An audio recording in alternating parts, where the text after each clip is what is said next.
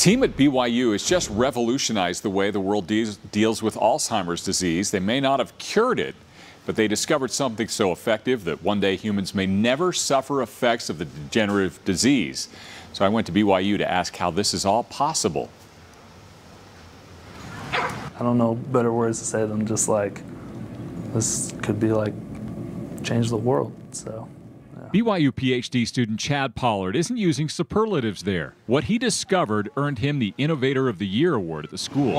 It's pretty faint, partially successful. He says they can detect Alzheimer's 10 to 15 years before current standard tests. As of right now, we're really confident we can at least identify it before any symptoms show up, which is pretty awesome. Dr. Tim Jenkins is Chad's mentor at BYU and co-founder. Yeah, I do know the very first time that I went to it was his PD Bio 120 class. I came in and I said, I just gave an announcement. I'm like, hey, I'm a new faculty member. Please come. I need help.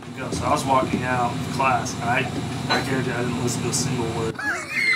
So good to know that. Yeah, the technology is solid. It's very, very sound. We're preparing the manuscript right now for publication. Once the first hint of Alzheimer's is detected, treatments now on the market can slow the disease progression to the point where a person could live symptomatic-free for the rest of their life. The Alzheimer's might exist. You might have cell deterioration. But once that's identified, you could apply a therapeutic that would then decrease that to such a low level that it's never going to be impactful to the individual's lifestyle or to the individual themselves. And perhaps just as incredible as this new biotechnology is how Pollard came up with it. So I woke up at 3 in the morning, went out and wrote everything down from like 3 to 5 in the morning. My wife came out, she was like, what the heck are you doing? And I was like, this sounds weird, but I think we can diagnose Alzheimer's disease really early. She was like, okay, I'm going back to bed.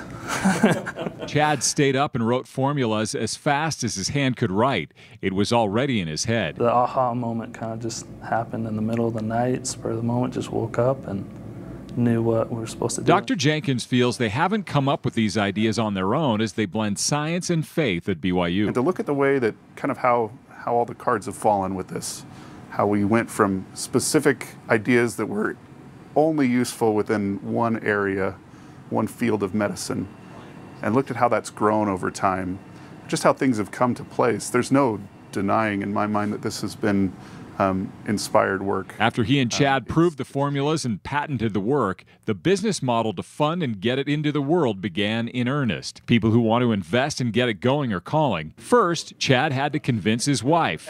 Yeah, she's kind of funny about that, where she's just like, oh, maybe you're not crazy. Because when I first did it, she was like, she's as conservative as it comes. So when I came to her, I said, hey, I think we're going to start a business with this and someone's going to pay for it. She was just like, do you think we're getting scammed? The business is lifting off the ground now, and the work continues with the efforts of a larger team of cell biology and physiology class credit craving students at BYU. They just want the credit. You can try to offer them money and they'll say, no, please give me the credit. I want the credit. And so, yeah, we do take advantage of a lot of that, but it's gone really well. Because we think it is going to be world-changing. The hope is that we get this to a point where it's part of a surveillance screen, an annual screening for people that are of the right age range, so that they can be just looking to see if the amount of DNA that's coming from dying brain cells is increasing. If it is, then we can take action. The pair is still pinching themselves. I tell my wife all the time, like, I can't believe I ended up doing this stuff. But yeah, it's really exciting where it's headed. The tests Pollard and Jenkins developed have the potential to also target and diagnose other degenerative diseases like Parkinson's, ALS, MS, and Huntington's. If you want to be notified as soon as the tests are available to the public, go to wasatchbiolabs.com and sign up for that wait list. Should be sometime this summer.